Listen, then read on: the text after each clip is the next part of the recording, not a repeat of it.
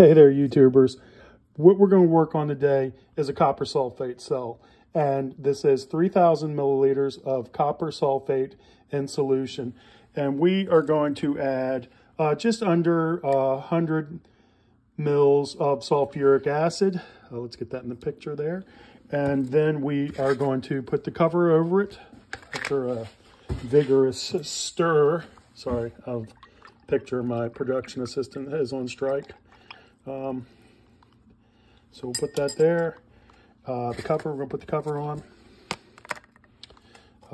Anode basket. And these are bars that I had poured from, that is copper and some of the precious metal groups that came from my stock pot. I was going to try and recover them in the slimes instead of with chemistry. And so we're just going to try it. All right. So that's that. We are going to start that up. This is going to be the positive side. So what we have is the anode here, the cathode here, and I forgot to show you the titanium cathode we're going to use to plate the copper out. The slime should contain some of the precious metals like silver and the other PMGs. So don't forget to smash that like and subscribe for more hijinks in the lab, and thanks a lot. Hello, YouTubers. Today I am going to go over a proof of concept.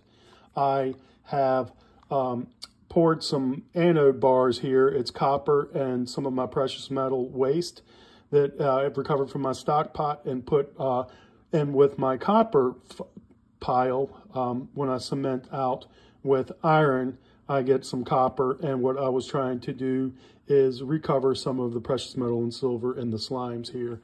I went cheap. This is just a sock, and I hope it'll stand up. I had to put in a little bit of sulfuric acid to increase the efficiency and the conductivity of this solution.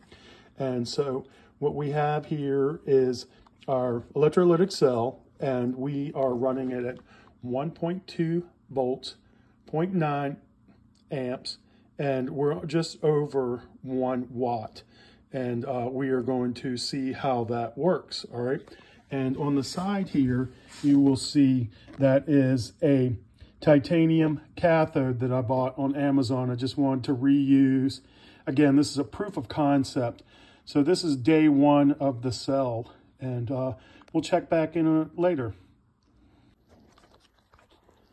So I loaded it up with a couple other bars, and we'll see how it goes. I should have waited starting off. We'll wait the next couple. I don't know. We'll see.